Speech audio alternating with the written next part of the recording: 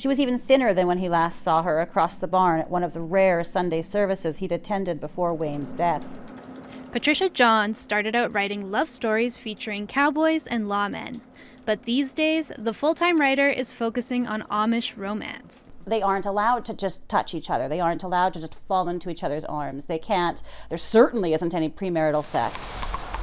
She says the popularity of chaste books set in conservative Christian communities was appealing.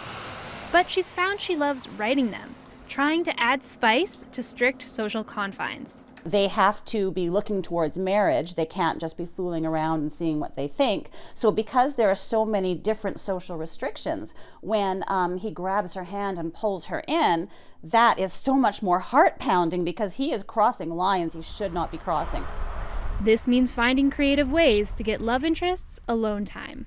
The barn scene. Oh, I use the barn scene. I think everyone uses the barn scene. In a time when people are forced apart from each other and their communities, tales of pastoral passion might be comforting, says one expert.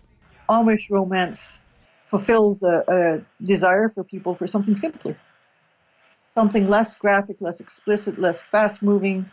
Let's talk about sanity. Let's talk about a world of order when ours seems to be more chaotic.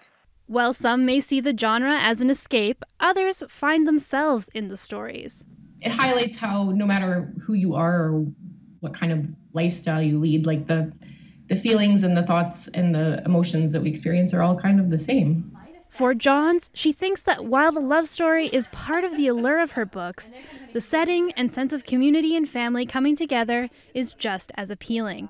It's almost a fantasy where we're allowed to need something and we're allowed to accept help. And I think that's something that's pretty poignant for our society right now. Paige Parsons, CBC News, Edmonton.